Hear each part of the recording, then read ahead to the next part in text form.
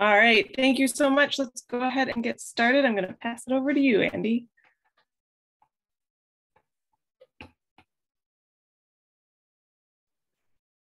Better unmute first. Thanks, Heidi. And hi, everyone. And welcome to our roughly annual, at least this time of year, policy update, where we try and take a look at important policy issues facing us, especially at the state level.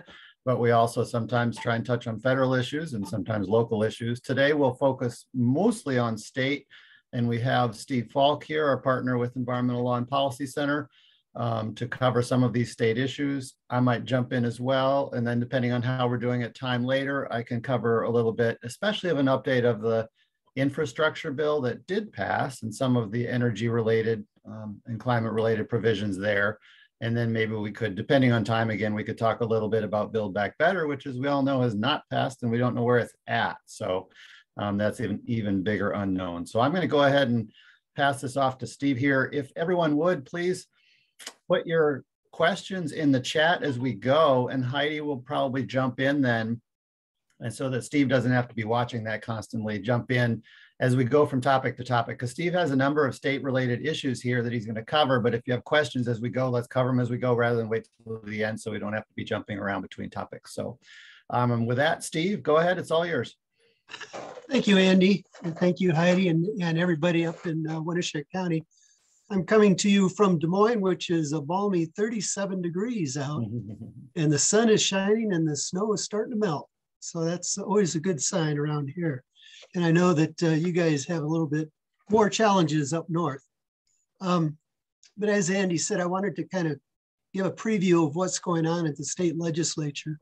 Since this is the second session of the General Assembly, that means the bills from last year that did not make it through the funnels were at the end of session re-referred back to committee. So these bills are still alive. And there were a few bills of interest for energy in Iowa. I know that if we had a different set of policymakers in charge, this list would be extremely long. But as it is, it's not as long as we would like it to be if things were different. But the biggest issue carryover from last year, of course, is the solar income tax credit. There were a total of 5 bills filed last year to deal with the income tax credit, increasing it and dealing with the backlog. 4 of those bills were introduced by Democrats who are in the minority. 3 were in the House. Representatives Bohannon, Eisenhart, and Stade each had a bill to deal with the backlog and increasing the sales tax credit for solar energy systems, and then Senator Bolcom in the Senate. But I said I was able to get Representative Jared Klein from Washington County to file a bill that did increase the tax credit and took care of the backlog. And that bill would have moved if we thought it would pass the Iowa Senate. But the bill did not move because we got pretty clear signals that the Iowa Senate was not going to be taking up anything solar related and tax credit related. So that bill is still alive, but it does not look like it will move because nothing really has changed in the Senate. But I did want to allow Andy, as long as we're talking about the tax credit, to kind of tell about what he's been up to and doing. And there might be a window of opportunity. We'll see for at least taking care of the backlog. Yeah, thanks, Steve. I'll just mention the update here, and really important, we do have an action website on our webpage, on the Winneshiek Energy District webpage. If you go to resources and advocacy, it's pretty easy to find, or just connect with me. And we are focused specifically on funding the waiting list. So we're not, last year the debate was had and done and over around extending Iowa's solar tax credits, and that's not happening. But the tax credits were theoretically in effect through 2021, and a lot of folks, homes and businesses, invested believing they had that tax credit through 2021, but because there was an annual cap of 5 million and the whole tax credit was oversubscribed, the end of 2021 rolled around with a backlog, a pretty serious backlog. Interestingly, the way that tax credit was set up in Iowa, The commercial applicants on the backlog will continue to get paid. They will get paid their credit over the next year or two. The residential folks on the wait list potentially are facing, and this could be 1,500 or so or more, potentially are facing just losing out that tax credit altogether because the wait list wasn't funded. And as of January 1, 2022, there are no more funds in it. So to fix that, the legislature would have to appropriate dollars to pay the wait list for those residential applicants who installed solar essentially from about mid 2020 right on through 2021. None of those folks, as it now stands, will get their solar tax credit unless the legislature acts. So there does seem to be a window of opportunity there. The legislature doesn't want to extend the credits, but just paying that, what most folks saw as a promise, is important. And our Senator Clemish and Representative Bergen are working on it. They say they both have bills in the hopper under development for the House and the Senate, and are working with their colleagues. So the single most important thing that everyone can do is reach out to everyone you know. And if you know of anyone that installed solar from mid 2020 through 2021 as a residential system, not a business or commercial, they need to reach out to their senators and representatives, wherever they may be, and say, hey, if you don't act, I'm going to lose $3,000 or more dollars. So this matters a whole heck of a lot to me. So the more that can happen, the better. That's the one piece of this we're working on. Thanks, Steve. Sure. So I want to see this resource. The Iowa Environmental Council has a bill tracker. So click on the May 2021 bill tracker to read the bills that are still, which ones have been signed or which ones could still be alive. And then as Andy mentioned, there are bills in the hopper. So in the hopper means that they are at the drafters. The drafters are putting the final touches on a bill. The language is this what the representative wanted. Once that bill is signed off by the legislator, it then is called, it's filed. And that's when it gets a bill number. It could be a committee bill, it could be a study bill, or just a regular House or Senate file. That's when it would show up on the bill tracker. Iowa Environmental Council does a fantastic job of tracking not only the energy bills, what we're interested in, but also if you're interested in water quality, they also track bills that impact water quality in one way or another. But bills that we think we know of one that is in the hopper, hasn't been filed yet, and this is one filed by ISETA, and this is virtual net metering. So this is they decided to start the bill in the Senate, since that is the hardest nut to crack, so to speak, rather than starting in the House, start it in the Senate. So they've been in contact with the Senate committee chair, Commerce Committee, Senator Schultz. He has agreed to do a virtual net metering bill. So that's really good news. And for those of you, virtual net metering is primarily for like a multifamily unit or an apartment building or condos where you have the owner put solar on the building, and how they can share that then with everybody in the building. That will be handled at the utility. They will give everybody that is on that meter credit for having solar on their building, so they can start. It's just as if they installed solar on their property and were able to take advantage of it right away. So virtual net metering is a good thing, and it's kind of a precursor to community solar. So we see an opportunity. I think this would be a very good bill to get through the legislature. They're going to have a component on it to deal with farms.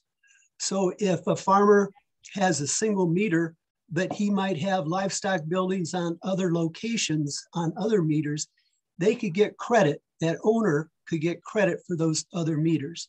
So that we expect that to be coming along soon. The other couple of bills that we're going to be looking for, Mid-American wants to do what's called flex rates.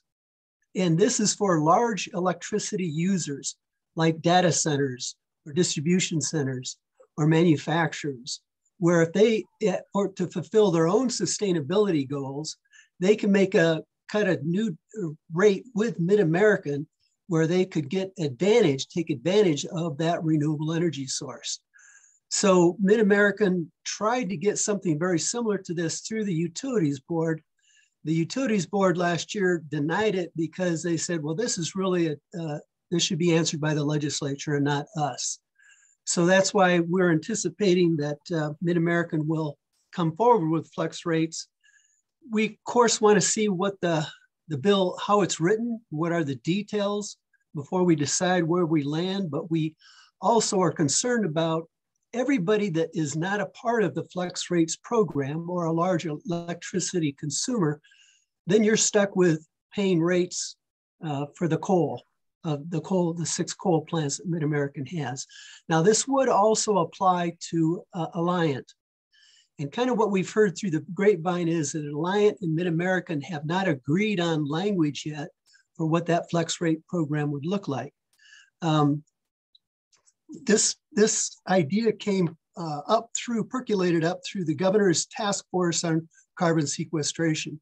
This was the main idea that Mid-America presented. They kind of pushed on it and pushed on it. They did get some pushback from John Deere. What the John Deere representative said, well, this sounds like cross-subsidization to us, because if we don't comply or get on board with flex rates, we're stuck then with paying the regular rates as they are now. So I'm not sure how quickly that bill could move. There could be some opposition. We see an opportunity to maybe attach the integrated resource planning language. Iowa does not have integrated resource planning. And this is where the utilities, now these are the investor-owned utilities, have to come up with a plan and present it. This is our 10-year plan or 15-year plan looking down the road.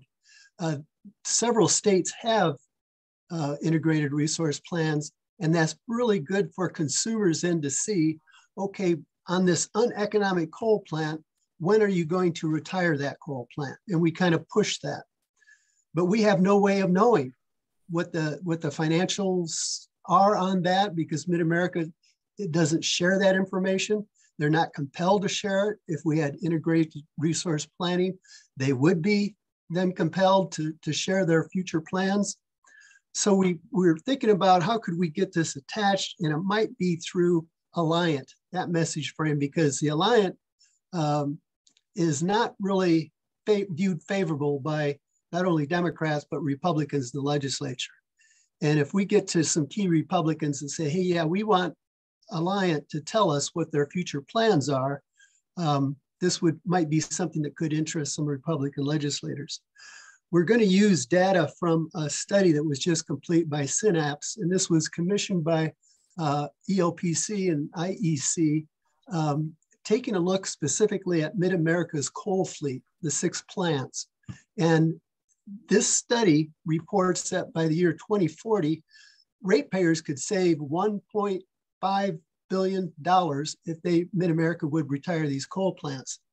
So I sent the report and the talking points along with this report to Andy, but I think that would be a good, if you're looking for a reason why we should have integrated resource planning, this is why, so that we are not, as ratepayers, paying for uneconomic electric generation, which in this case is coal.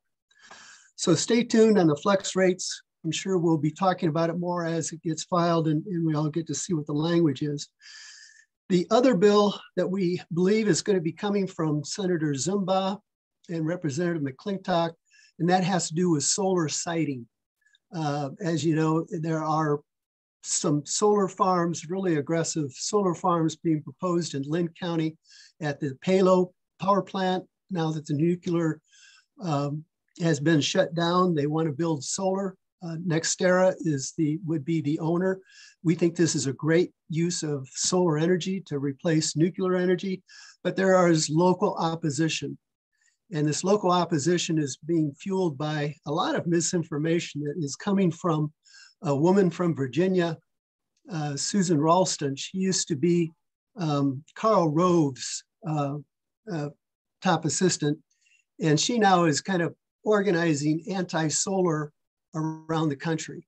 And so that's why, all this misinformation has been coming forward about solar energy, how it pollutes agricultural land with the runoff of the water running across the panels that carries harmful pollutants that get in our water supply, which is just all, that's not true. But they're using information like that to get residents riled up against utility scale solar. So it is more than just this is from our point of view, and some of us on the EF table, this is a lands rights issue, as well as we should be going down the road for solar energy to replace more coal or gas-fired plants. So we're anticipating that bill will be filed, so stay tuned. And that kind of, I think at this point, Andy, I would wrap up on, are there any questions about the legislation from the state at this point? I'll go on to a couple other issues next, but yeah, go ahead, Craig. Steve, tell us the citation or the group again that did the 1.5 billion savings. Sure. Coal plants. Yeah, and I misspoke. That's 1.2 billion by the year 2040. So Synapse Energy is the author of this report, and this is really good information in this. And they say that Mid-America could replace those 6 plants with 980 megawatts of solar, 700 megawatts of battery storage, and then 2,000 megawatts of wind. That storage plus these renewables could replace those 6 plants. Thank you. Okay, next I'd like to talk about Steve, yeah. Greg, I just put the link to that study in the chat. Great, thank you. Yeah, thanks, Andy, for getting that up there. So I wanted to just kind of briefly tell you about a new coalition that has just formed. Last May, Charlie Wishman gave me a call. Charlie is the president of the Iowa Federation of Labor. And so the Iowa Federation of Labor, of course, is a federation of not all, but most of the labor unions in Iowa. And we talked about, he said that his side has been talking about a blue-green alliance. And we have tried in the past, since I've been around, since 2010, maybe getting a blue-green alliance, start a conversation and keep it going. Well, it never really gelled. But because of the administration's focus on the infrastructure bill and Build Back Better, the president is talking about good union jobs to build these renewable energy resources. So we have some common ground, and we have been, like I say, been a small group of some environmental groups, which include the energy districts, is now a part of this Blue-Green Alliance. There is a federal Blue-Green Alliance, and we are we're affiliated with them very loosely because we're just focused on Iowa issues. We're not going to be lobbying Congress or members of Congress about Blue-Green Alliance issues at the federal level. We are strictly focused at the state level. Now, given that the Republicans hold the trifecta of the House and the Senate and the governor's seat, the environmental voice is not that big.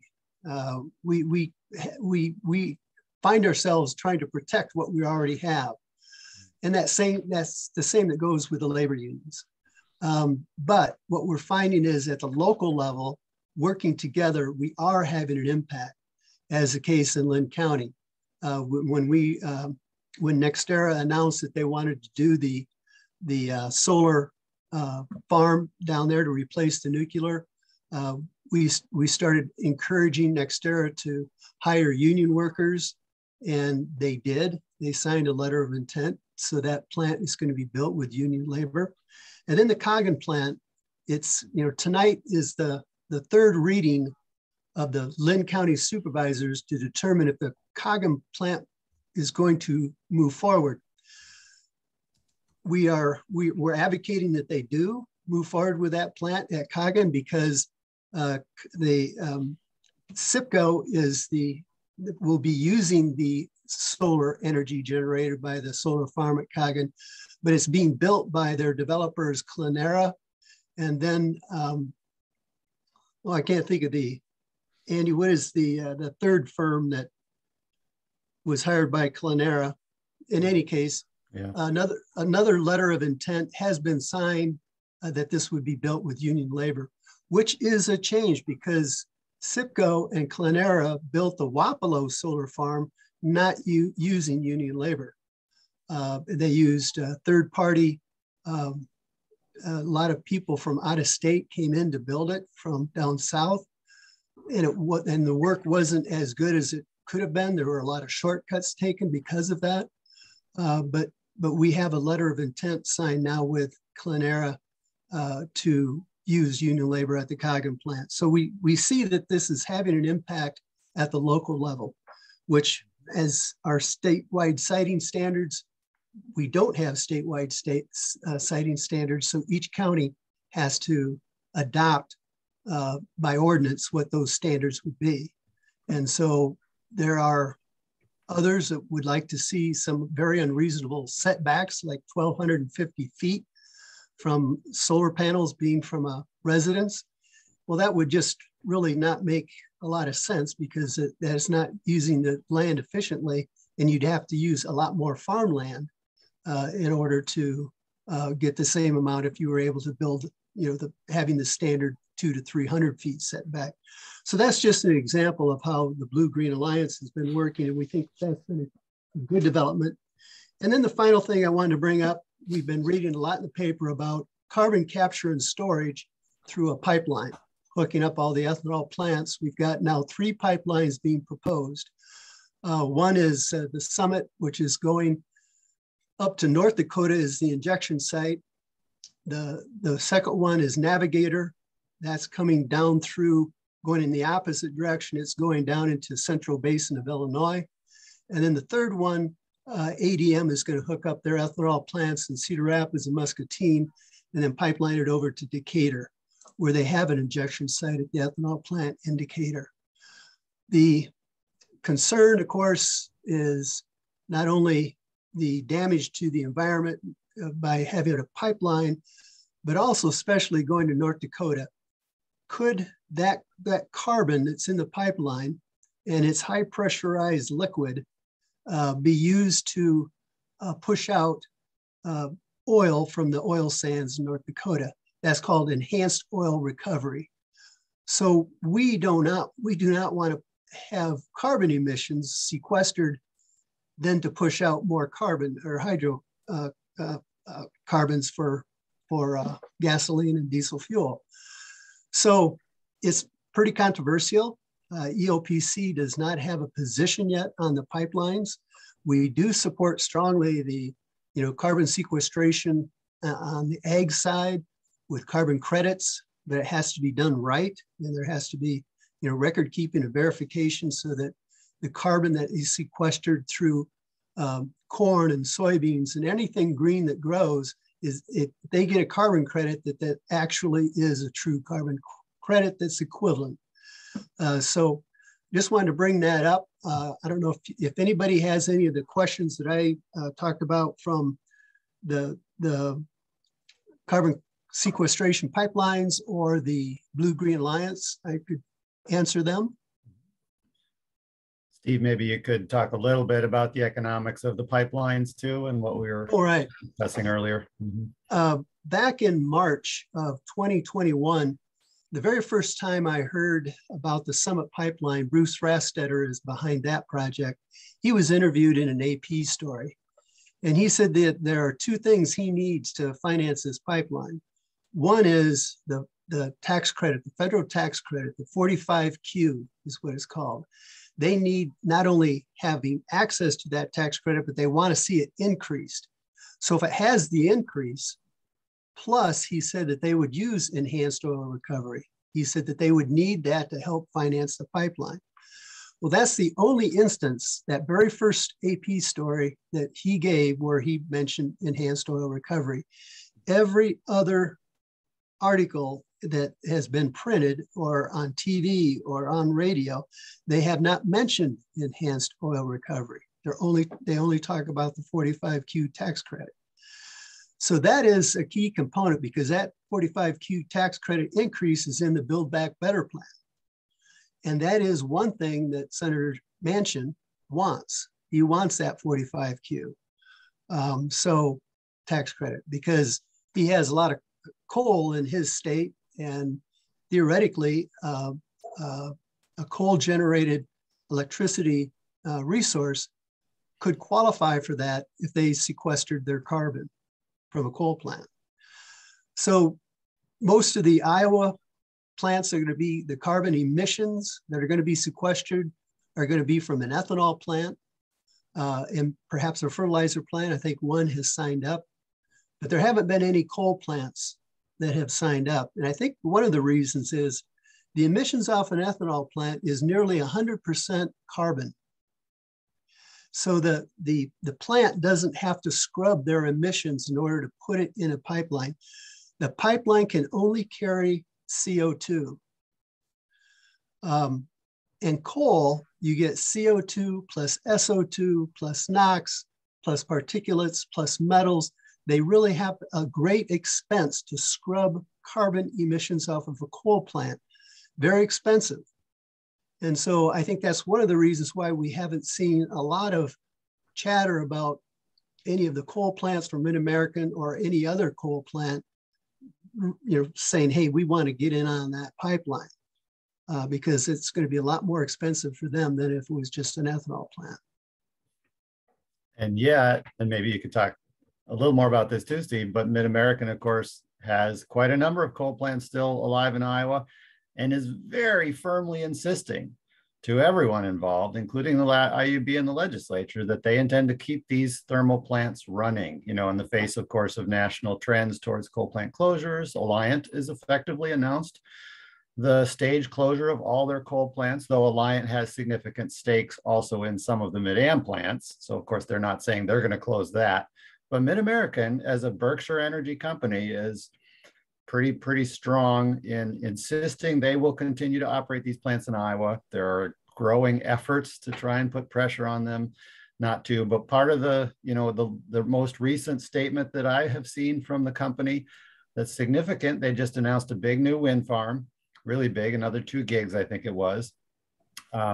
They don't need IUB approval, in some ways maybe, but not for rate case, because they're not coming in to rate base the farm.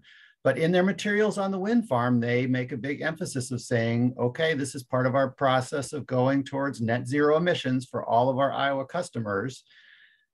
And then if they're going to get towards net zero emissions, of course, they need to address the emissions from their coal plants. And they say, so then our major priorities include carbon capture and storage for our thermal plants, which we intend to continue running indefinitely. Well, that's interesting, isn't it? How are they going to do carbon capture and storage for all these thermal plants? Nobody has yet really made that economically viable. What plans do they have? I don't know. I'm just noting this. And then, of course, the other thing we should all be aware of is the other big piece of their announcement, in addition to wind and saying they're going to continue running coal plants, is they're also moving towards nuclear. They've been talking about this for a while. How serious are they? I don't know. But anyway, I just wanted to toss that tidbit out there. And Steve, feel free to comment some more.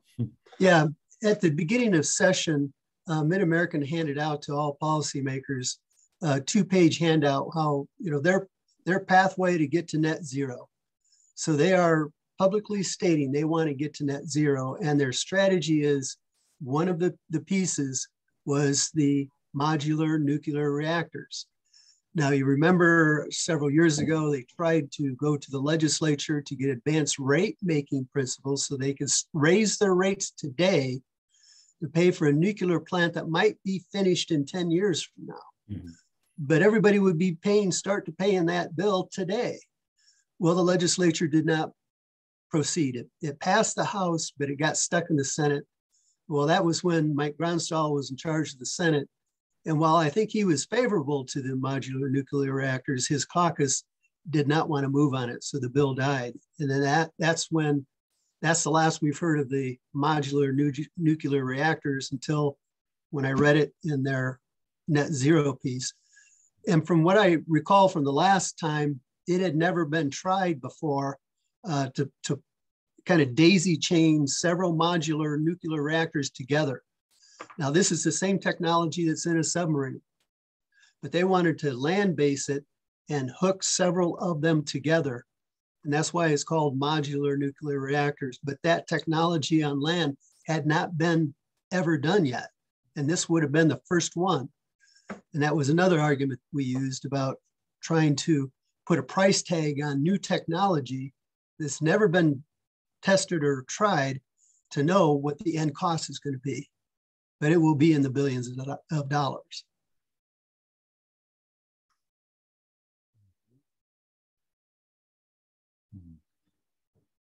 Well, if there are no more questions, I think we can move to the federal piece, Andy. Okay. Any other questions on state issues? Any state issues at all? We can come back to it too, because probably don't have half an hour on the federal. Okay, I'm going to go ahead and share screen and just look at a few things really briefly. If I can get to it here. Okay, can everybody see this then? Yeah.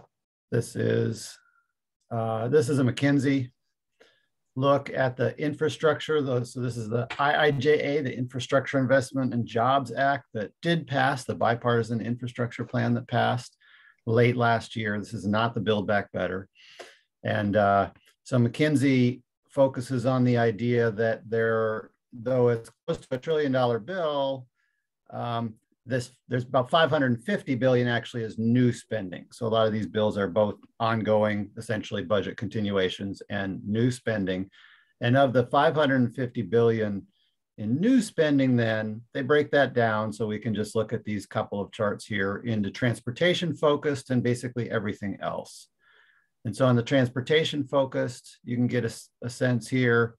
284 billion in new spending. Of course, the biggest chunk of that is roads and bridges, passenger rail and freight. And this is important because rail has got some big dollars coming through here, and airports, ports and waterways, and public transit. So, you know, a lot of this highway building, I've got another slide coming up here from another group that will look at the actual climate and emissions impacts of the infrastructure bill and then potentially the Build Back Better.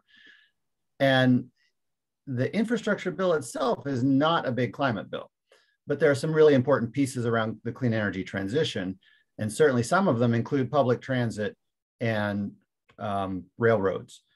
Steve, do you want to mention, have you looked at all a little in terms of the potential impact on Amtrak? And I know you've been real interested in the possible Iowa project. Is this an opportunity, do you think? And how closely are you following?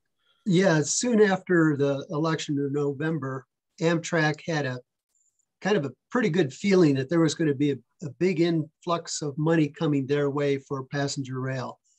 So they got on the phone to talk to Iowa DOT and to Iowa City about the corridor between Chicago to the Quad Cities, from the Quad Cities to Iowa City. The Iowa City to Quad Cities, that leg is what they're interested in to get done first. And so, of course, everybody said, yes, we're interested, except we have to keep the governor neutral. We don't want her to all of a sudden, oh, wait a minute, we're not getting on board with that passenger rail policy plan. So we're not being very vocal about it, but Amtrak wants to target that corridor to get, to complete it at least Iowa City. Of course, we'd like to see it move on to Iowa City, going through Grinnell to Des Moines, to Council Bluffs. But we first have to get it to the Quad Cities, and Illinois, we're waiting to hear from Illinois DOT about their plan to get to finish up whatever infrastructure needs they have, so that that's been, they're signing those documents. Yes, we're going to get it to the Quad Cities. They get it to the Quad Cities, then it's our turn. But we got to get it there first. Okay, good. And that's a good point that Steve just made in terms of, we don't want any of these dollars to be sent back rejected, right, from Iowa, especially if they're clean energy related and clean transportation related. But I guess that's a worry. So, certainly anybody that's involved in communication with the governor's office to encourage that we need these dollars. And the big important part of that messaging is we need these dollars out here in rural Iowa, all of them. Whether it's transit related or whether it's EV related. And that's also another danger and a worry because of course, the whole EV transition has been a target of the ethanol industry. So, there's some negatives around that. And yet we need our communities to be continuing to send messages that we need those dollars out here because we need the charging infrastructure. And so that's the next piece I want to look at here. You can see on this quad right here, there's 15 billion in the transportation portions here of the infrastructure and act for EV. And about half of that, 7.5 billion, I believe it is for charging. So these are grants to go out through state energy offices and others for EV charging infrastructure. So some of you know we've had some EV charging infrastructure grant funds flowing from the state. Most states have from the VW settlement a few years ago. And a few of those dollars have come here to Winneshiek County and elsewhere. The bulk of them, however, have gone to the corridors, the interstate travel corridors, right? Because they've gone to facilitate the development of high-speed charging along those travel corridors. Well, that's important, but that doesn't do much for most of Iowa's rural counties and communities. And so I think another important message, hopefully, as we move forward and hopefully as these dollars flow, an important message to the Iowa DOT and the Iowa Economic Development, the IEDA, are that as they design these programs, we really need them not just to focus on the interstate travel corridors. We need these dollars to flow out to rural Iowa counties and communities, including for high-speed charging. We need a high-speed charger facility in at least every county, for goodness sake, and not just to limit those dollars to the interstates and the 4-lane highways. So this hopefully will be a significant opportunity, EV charging. And the other big half of this 15 here is schools and school buses. There's a $5 billion earmarked target for electrifying school buses. And some of that, there may be some opportunities in there for school buses to go low emissions, though not electric, through other avenues, but electric is the focus of that. And that's a big chunk of money. So we definitely want to be working with our schools, and I'm sure the school districts are all getting through their organizations information about this. But that could be a lot of funds, very, very helpful to help our school districts make that transition, accelerate that transition into rural electric school buses in rural Iowa. So this is an important piece of the transportation part of the Infrastructure Act. And then we can take a quick look at the other part of the infrastructure bill, the non-transportation related. And you can see here, there's a lot of money in the power grid and in energy. More of this is in actually the grid and many other elements. And I've got the next slide I'll look at shows a little more breakdown on this. Some of those will be very useful potentially to communities, counties and communities out here where we are. Others may not. There's environmental resiliency, so some funds to flow against cyber attacks. Some of this is in general, and there are also funds specific to, for example, consumer-owned utilities like co-ops and municipals to work on resiliency and cyber issues.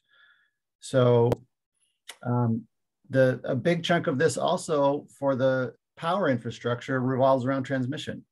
And that's really critical. If we're going to be transitioning to renewables, we need both, hopefully, growing distributed renewables, locally owned, solar and storage and everything else. But we also need large scale, as Steve was talking about, for example, the solar fields proposed in Lynn County and elsewhere. We need the large scale solar renewables to continue to grow. And as that happens, we do need the transmission grid to evolve. So there are some good programs in here in this power infrastructure section for the evolution of the transmission grid, including granting the FERC, Federal Energy Regulatory Commission, greater authority, actually, to rule on some of these interstate transmission projects that have gotten bogged down because they need every state approval. So without delving too deeply on that. This is from the National Conference of State Legislatures. And they've got many organizations, of course, have slideshows on the infrastructure bill. But this is just a little bit of more detail on the energy programs here. So state energy program, electric grid resiliency, these pieces are interesting. Research and supply chains. This is a little more detail on, again, as an infrastructure bill, this is not so much about dollars flowing to help people own solar. That issue, for example, is tax credits. That would be in Build Back Better.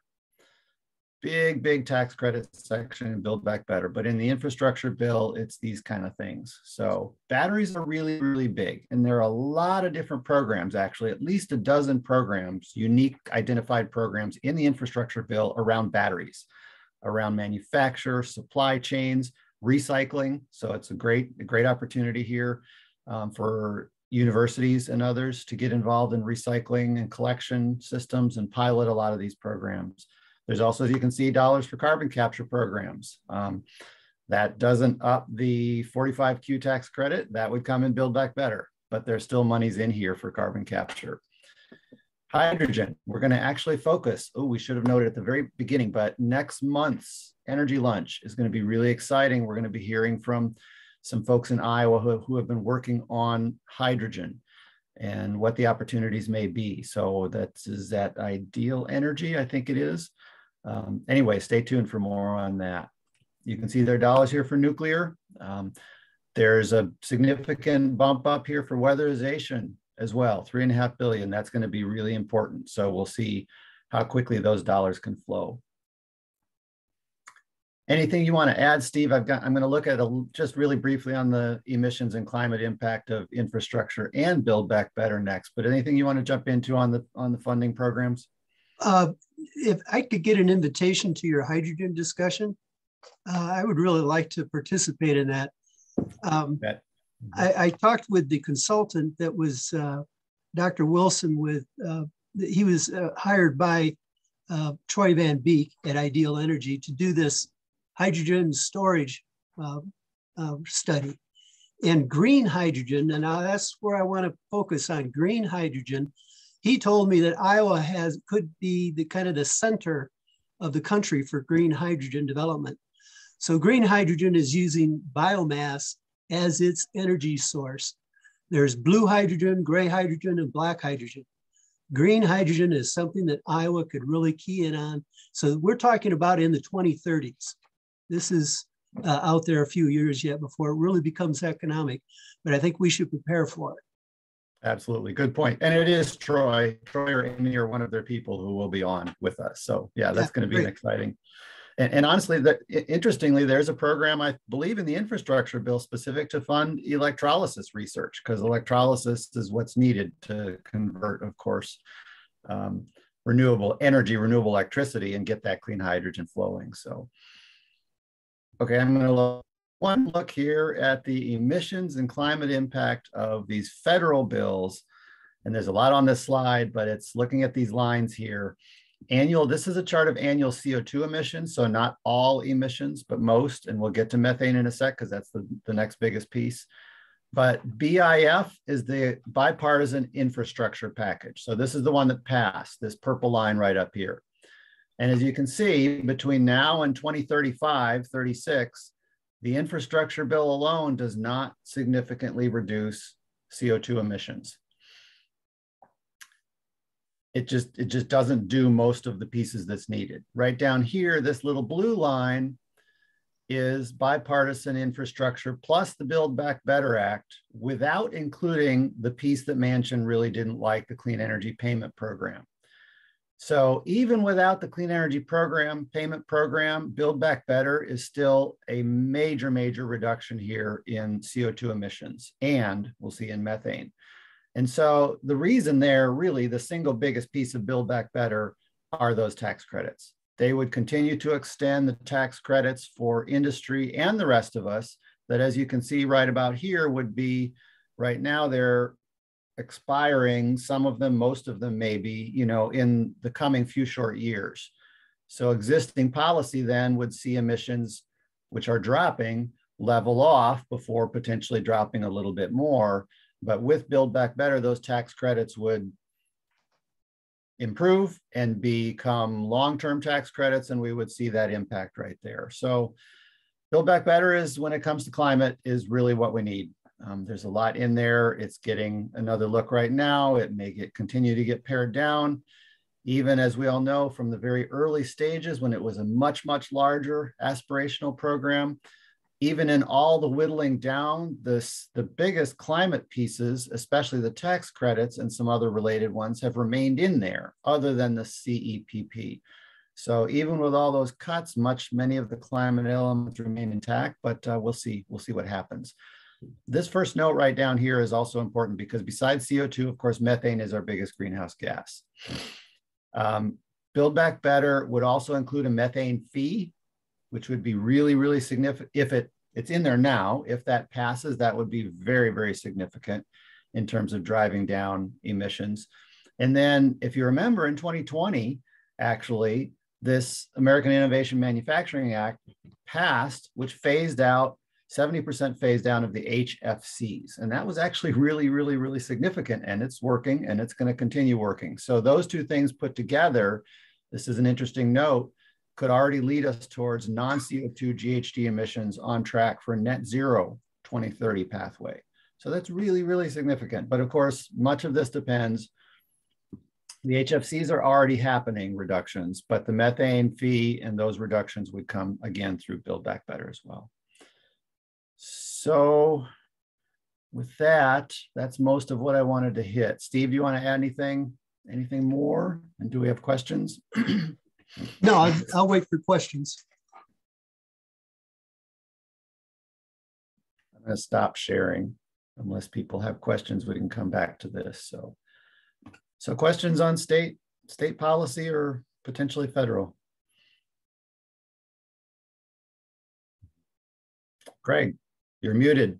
I'm just wondering about how we can leverage agricultural interests on some of this legislation, Steve, because clearly the Democrats can't get this done by themselves. We need the Republicans, and it worked. The pig farmers helped us a couple of years ago. Can that work again? I know that there's a great amount of interest with the governor and Secretary of Agriculture on carbon credits for farmers. That they are really, they see that as a big opportunity for agriculture. And I would agree, but it has to be done right.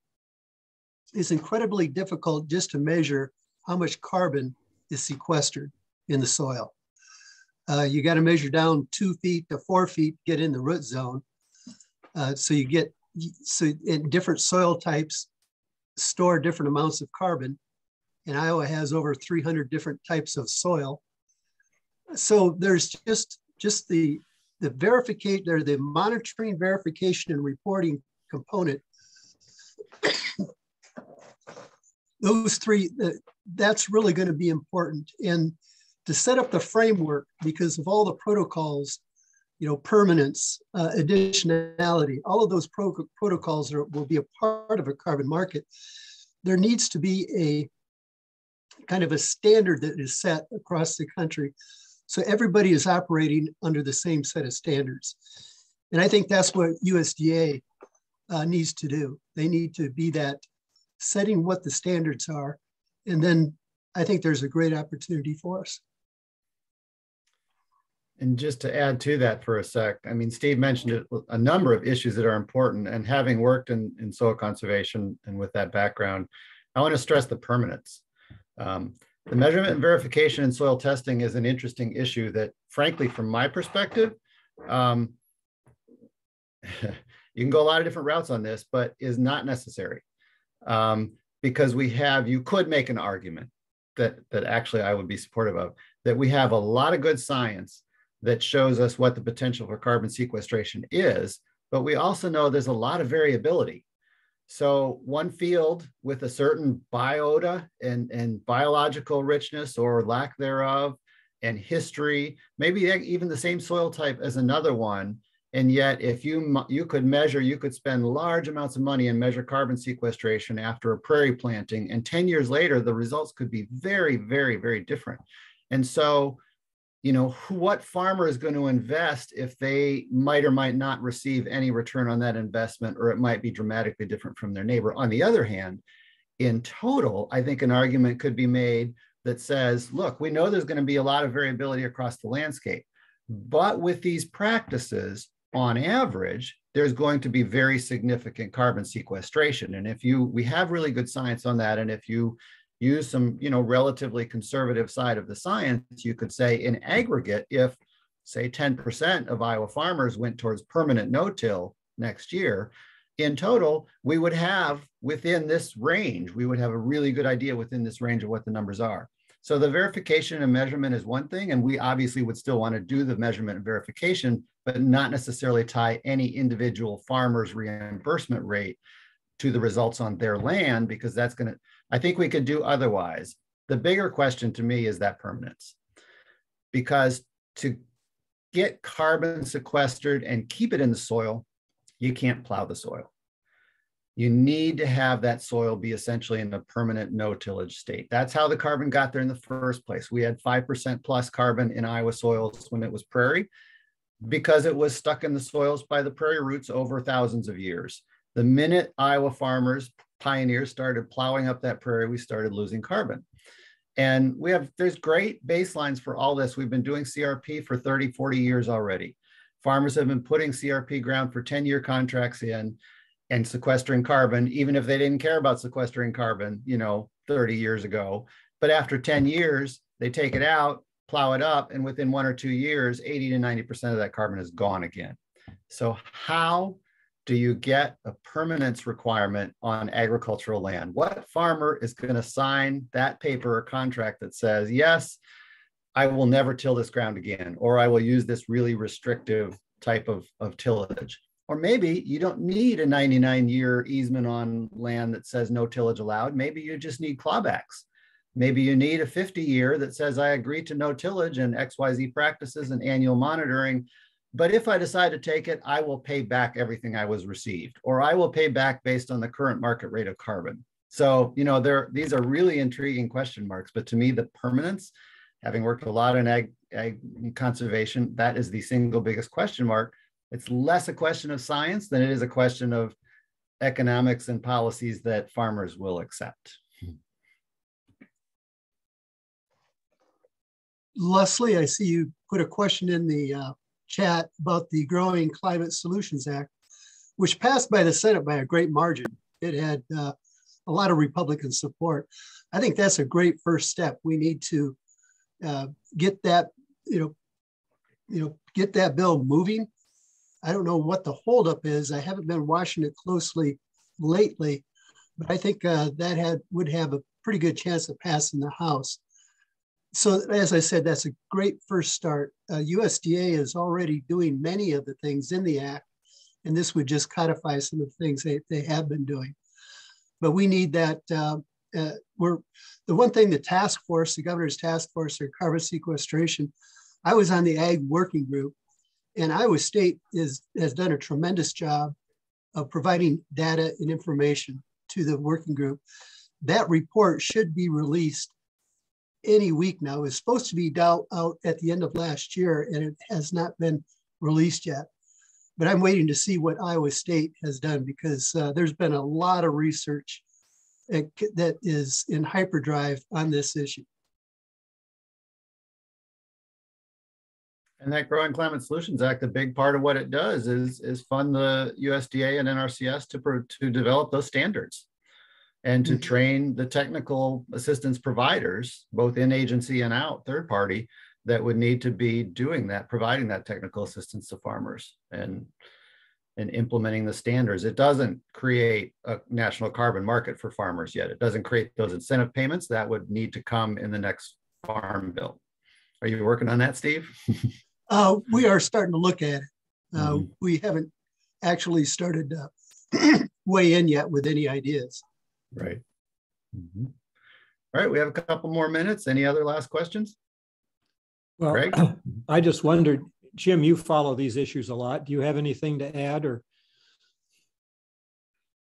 Hi, Craig. I don't know if you're referring to me, Jim Martin Schramm. I'm sorry I had to join this late, and so I just got in on the last 15 minutes and wasn't really able to hear much of the content. So I apologize. I look forward to listening to the recording. I was taking a COVID test, which turned out negative, so that's good. Oh, good. I got a positive one, but I'm coming out of it, so it's all good.